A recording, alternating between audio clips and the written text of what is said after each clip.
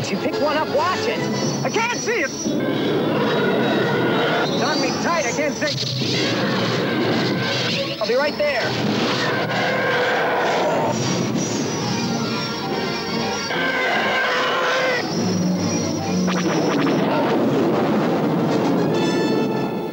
That was a scene from the most successful film ever made. Star Wars has already taken $431 million at the box office. And in an industry where every new production seems to outdo the one before, Star Wars remains the all-time winner. What may surprise you more is that Star Wars was made in Britain. It's one of a large number of American movie projects financed with American money, but filmed here in Britain. We start our new series of The Risk Business with an investigation of why several of the world's most successful films are made in Britain, why the profits those films make don't come back to Britain, and why films like that may not be made here for very much longer. Every film project is a major risk, but in the hope of identifying the elements which make up a multi-million-dollar box office smash, we've been following the shooting in Britain of the film tipped to be the biggest runaway success of the year, the sequel to Star Wars, The Empire Strikes Back.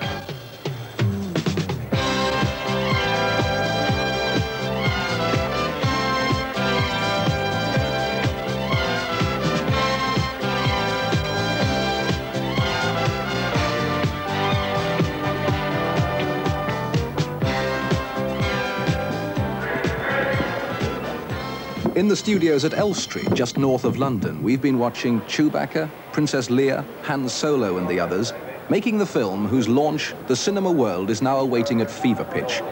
And we've been learning what differences there are when you shoot a major film with a British rather than a Hollywood technician. Han Solo. He drinks more tea. C-3PO? Well, you get marvellous results here, and it's surprising that more isn't done here. Luke Skywalker. It's almost the same, except with British accents. Action. But whatever the stars, Harrison Ford, Anthony Daniels and Mark Hamill think, the men who turn their adventures into film are in no doubt that making a big-budget movie on a British film stage with a British crew can make very good sense. Their producer, Gary Kurtz. Oh, I'm very happy. They are as well trained as anyone in the world, and the crew that we selected for Star Wars and that we have working on Empire couldn't be better, I don't think. And their director, Irvin Kershner. The technicians I'm working with now are extraordinary. They're willing, they're able, and they're highly motivated. They, I think, like the picture they're working on, and I find it very easy to communicate. Fortunately, they speak English, or what passes for English in my country, and it's been a good experience. The arrival of the Americans at Elstree has meant much more than simply jobs for people who make films. This is Han Solo's spaceship, the Millennium Falcon. Surprisingly, perhaps, they managed to make Star Wars with just small sections of this craft. But for the sequel, they've built the complete thing. And the actual job of construction went to a firm of heavy engineers in South Wales, far more used to servicing the North Sea oil industry than the film business. It was a contract worth £70,000. And on top of work for British industry, big-time movie making has given Elstree a new giant sound stage. Built by the Star Wars team, this new £600,000 facility is now a British asset, with Darth Vader and the rest having first call on using it. And for the moment, things are looking just as healthy in less glamorous corners of the British film industry. American projects are also providing a good deal of work at Bray Studios near Windsor. These Nissen huts, once the home of the Hammer horrors, are now the headquarters of some of the film world's most respected special effects men. Nick Alder was one of the men who helped ensure Superman was magic, Alien was terrifying.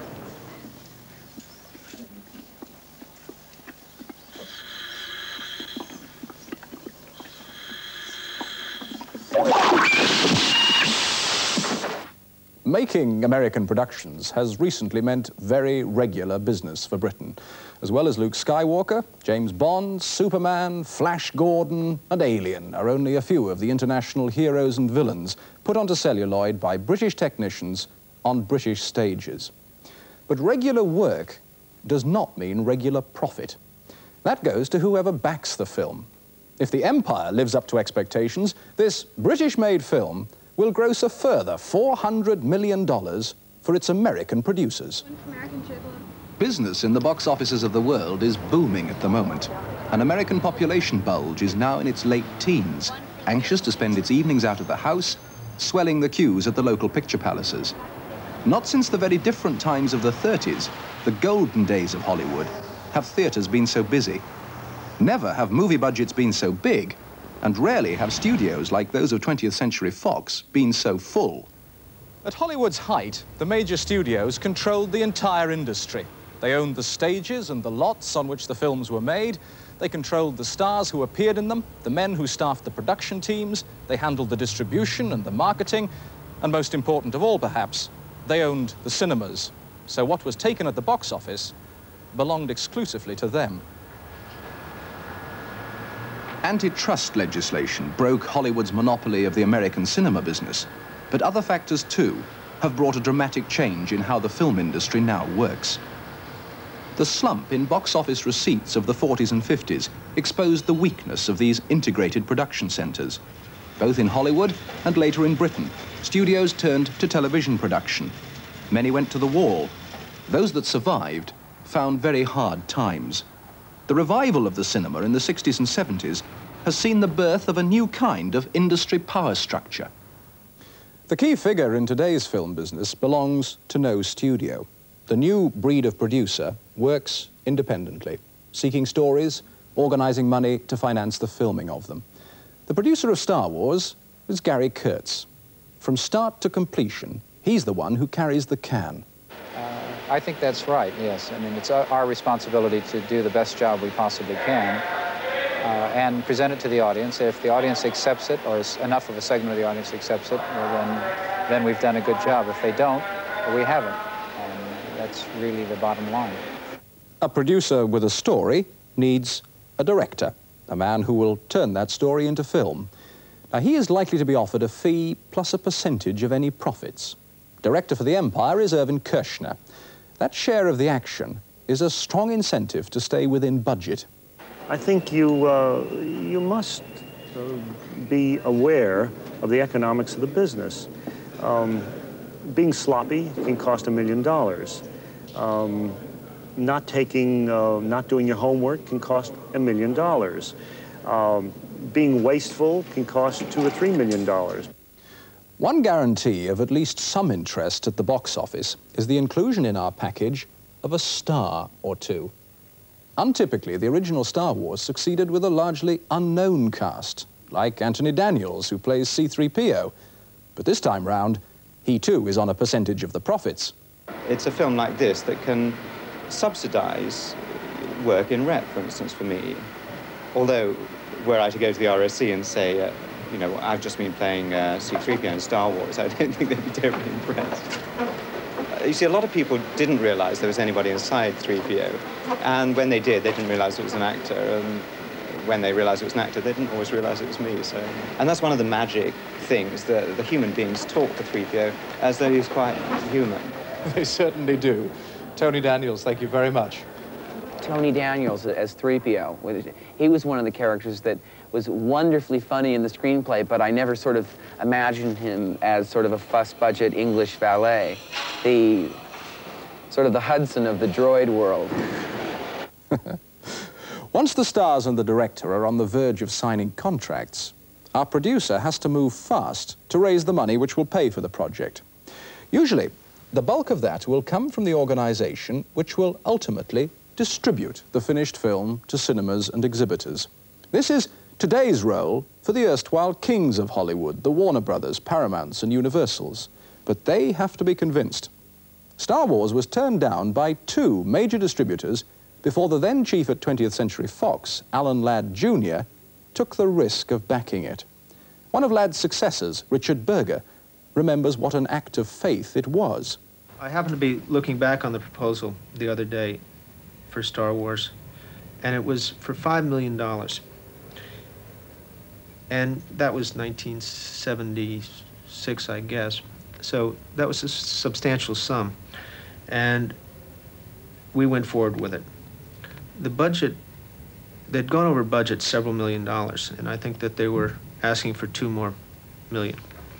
And the board was very nervous about this. They didn't quite understand what a Wookiee was and what R2-D2 is and all these people, you know, that have become so famous now. And there was a meeting in New York, and Alan Ladd was present, and they said, why are we doing this? Should we be expending this type of money? And Laddie, who was a very low-keyed, soft-spoken individual, just looked at the board and said, yes, we should, because I think it's the best movie ever made. And that was what he said. That's the truth. And the rest is history. $431 million at the box office, $12 million apiece to the producers. A lucrative piece of cinema history at that. The technicians who actually made the film saw none of those profits.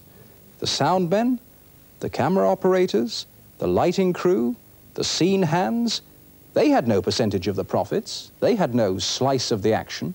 And neither had those technicians most important for a space adventure, the special effects men.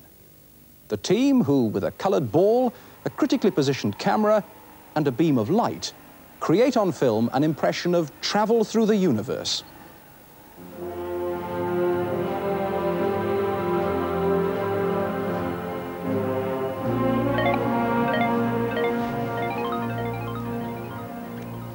Long after the current vogue for space adventures is past, there's going to be a call for the special effects skills which made all this possible. The question is whether it will be British technicians who provide those skills. Here at Bray, I can fly in my spaceship thanks to nothing more than a moulded background, a few flashing lights, and a picture of the spacecraft painted on a sheet of glass. The stars, the planets, are each added on later passes of the film through the camera. The real secret lies in extremely careful positioning of lighting and camera. But the latest generation of this sort of equipment gives the director more freedom because it allows the camera to move, each position being carefully controlled by a computer.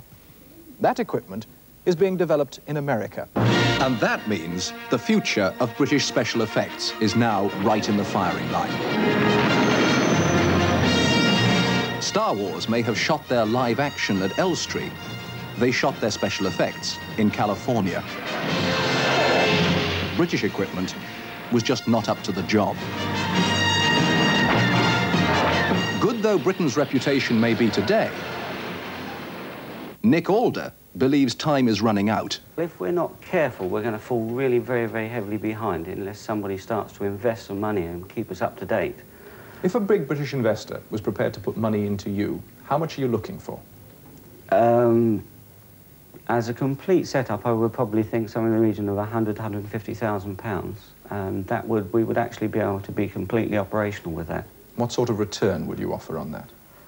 I would think possibly, well, in actual fact, if it was one large picture could pay for the whole thing, which could be done in 12 months. You would actually have paid that investment off and started making profit. The alarming truth now facing all British film technicians is that it's not just special effects which are losing their international appeal. American companies who regularly shoot in British studios are now finding making films here is becoming too expensive. At 20th Century Fox, Richard Berger is in charge of production in Europe. We did Alien in England, and that was an $8.5 million budget, and the pound was at $1.90 at that time. The pound at 225 now would add $1.5 million to that budget. That's a lot of money. 20th Century Fox finances some 12 major films every year. If Richard Berger can't see cost savings in shooting some of them in Britain, will he continue to use our studios? I can't give you that guarantee. I don't know.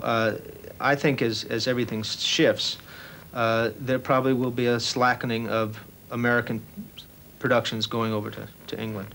The signs are clear. Don't rely on foreign work to keep you employed. But if Britain has a respectable lineup of technical talent, how could we set about using it to make successful films of our own? How did Star Wars producers George Lucas and Gary Kurtz get their project started? Both George Lucas and I felt that we wanted to see a space adventure movie in the tradition of Flash Gordon and Buck Rogers. There hadn't been one in a long time. And it was just, seemed like a good idea for a project. The next step was figuring out whether it was economically feasible to do it, whether we could get the special effects technicians, whether we could find enough stage space, whether we could convince a studio that that type of project was really worthwhile. And it took a long time to do that because everyone was very skeptical because science fiction films had not made money in the recent past.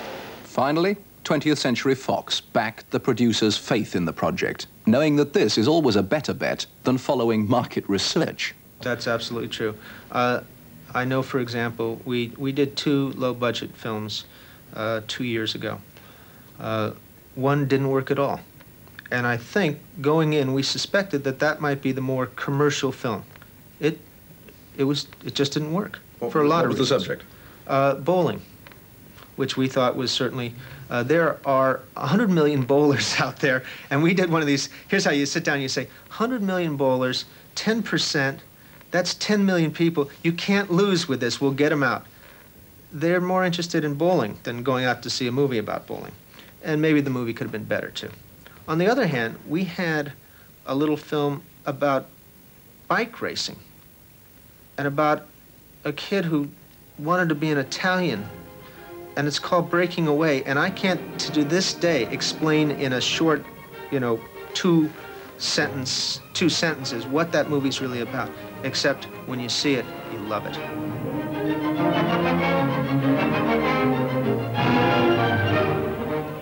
Breaking Away, which has already taken $20 million in America alone, was produced and directed by an Englishman, Peter Yates. Alien was directed by Ridley Scott, an Englishman. Midnight Express, produced by David Putnam, directed by Alan Parker, both Englishmen. Yanks, directed by John Schlesinger, an Englishman. It is no lack of talent that dogs the British film business.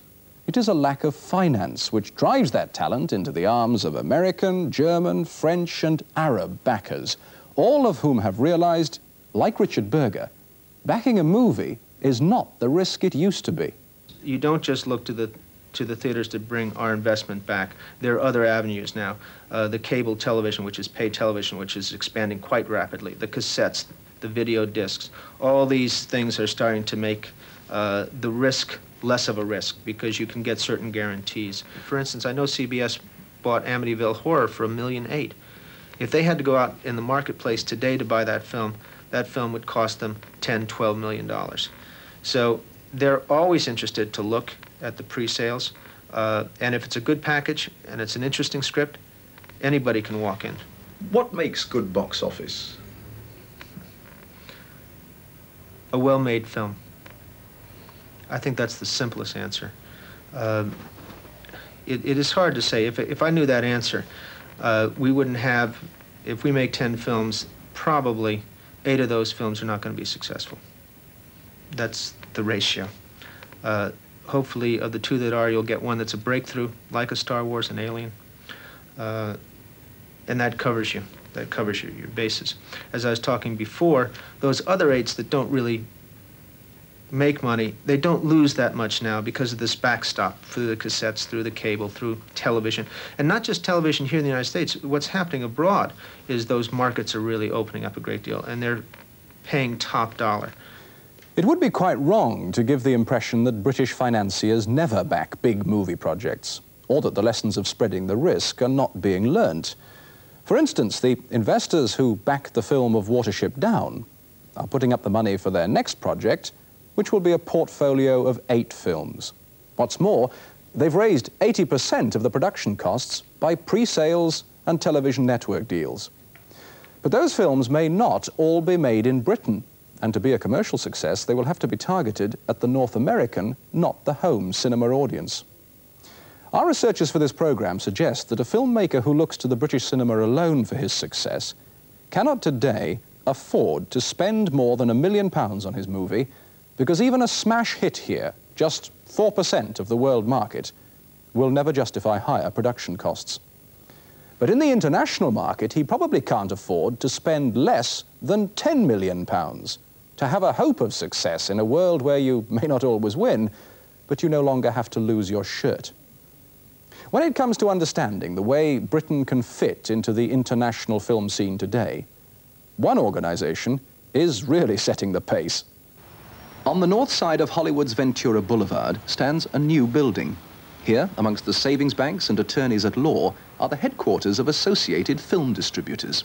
Gentlemen, we're here today to discuss the 2 most important projects we have on the docket. Senior Vice President Leo Greenfield is carrying the battle for British profit right into the enemy front line. His associates are Barry Laurie, Vice President in charge of advertising, Fred Mound, Vice President in charge of distribution, and advertising and publicity assistant Don Barrett. Together, they present a new voice for the British film industry. About how many theaters do you envision we would play simultaneously on June the 20th and hope to keep running? We can open in approximately 600 houses that will run. The picture they're discussing is an American-made pop musical with American stars and an American producer. Only the money from EMI is British. One of their plans is to open Can't Stop the Music in 600 cinemas on the same night. We retained the services of a featurette crew and made a rather interesting, hopefully it'll be interesting, 1-hour special for television syndication. The Blitzkrieg launch campaign will centre round a 1-hour television special, which AFD will give free to as many television stations as can be persuaded to take it. In return, the stations must undertake not to plug the movie, but to promote their own television program based on the movie. Plug the movie. You can assume that if we get into the top, what, 100 markets? With a syndicated show? How many would you? Yeah, it'll be at least the top 100 markets. Top 100 markets. You may pick up, by means of the television special, $1 million worth of television advertising for the movie. How do we simultaneously reach all of the people in the areas of the 600 theaters? In other words, we have to hit them with an enormous impact immediately. Radio will play a very, very key role because you can get into the teens, you can get into that 15 to 24-year-old. The television reaches a much broader audience. So radio will play an extremely important mix along with television. In addition to that, we will be going into teen magazines that zero in on the teen idols, the Tiger Beats of the world that are in the States. So, a television special will be backed by television advertising, radio promotion, and teen magazine features. British-backed Can't Stop the Music will be sold anywhere the theme will have appeal.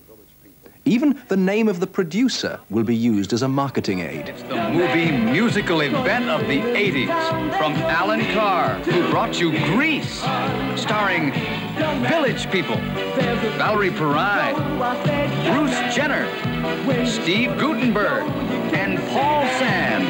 And I'm sure you will find many ways to Now you have to understand they're singing YMCA, which was their biggest. Yeah, that was their biggest hit. YMCA, I love it. AFD is an American company owned by 2 British production houses, Lord Delfont's EMI and his brother Lord Grade's ITC.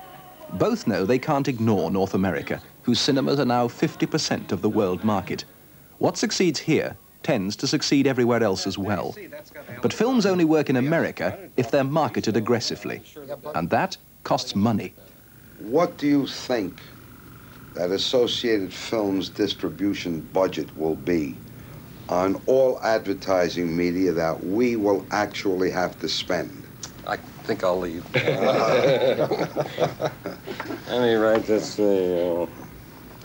No less than $4.5 million and up to $6.5 million. And that would be almost half what the movie itself cost to make.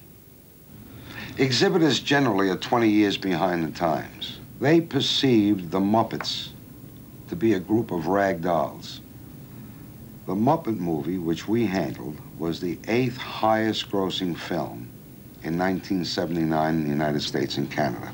In fact, if Lord Grade's next epic, Raise the Titanic, is the success he believes it will be, setting up AFD in Hollywood will have cost him less than he would have to have paid an American distributor anyway. Running a check on the complete North American top 10 for last year reveals two interesting details. First of all, a surprisingly large British involvement in the success of Hollywood. And second, how important it is for those who risk their money backing films also to control their United States distribution. A major success in North America could see the lion's share of the profits going not to the original backer, but to the American distributor.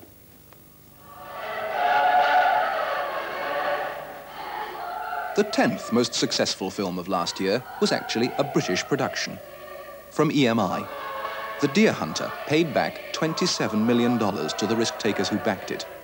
But thanks to a deal with the American distribution company Universal, EMI actually ended up with just a couple of $1 million of that. Christ, 5 million cigarettes. Our murder on the lungs. Oh. Number 9, a totally American production. California Suite paid its backers $29 million.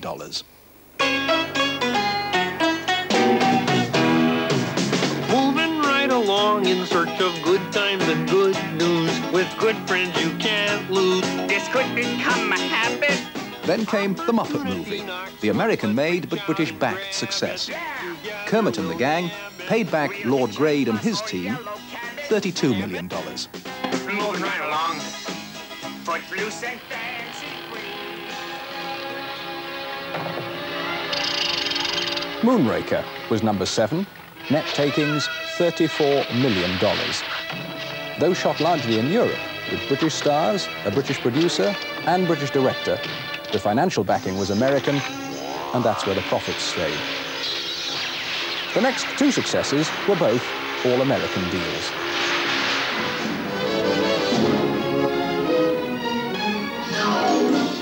Star Trek the Motion Picture produced $35 million for its backers.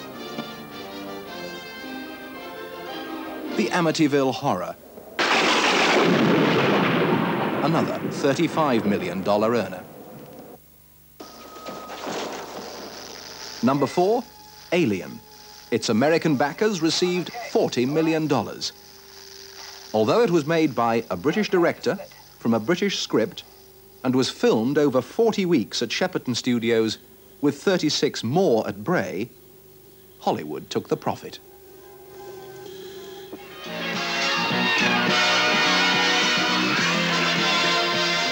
Rocky II, an all-American film, made $43 million and reached 3rd place in the ratings. Every which way but loose, you turn me. Every which way but loose. Clint Eastwood and All-American Friends took number 2. $48 million came back from Every Which Way But Loose. But far and away the most successful film of the year was Superman. Oh, Superman! Gee! Everyone stand back, please. Stand back. It's all right. Nothing to get worried about. $81 million was the payback to American Warner Brothers from this epic adventure. Yet, Superman was filmed in Britain over a 2.5-year period at Pinewood, plus 3 months at Shepperton. What's more, the award-winning special effects team who made the whole film possible was also British. Total takings, $404 million. Takings for British companies, a mere $35 million. And contained in those figures is the real message of tonight's program.